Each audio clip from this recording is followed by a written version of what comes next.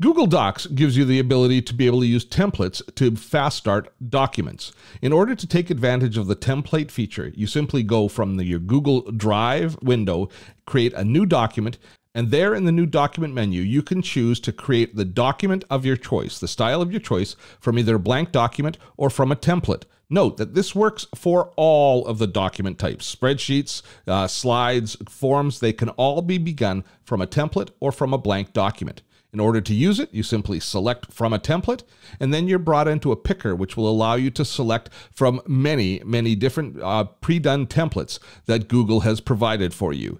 So creating a document from a template inside of Google Docs is just that easy. I hope that helped and we answered your question. If we did, a like would be greatly appreciated.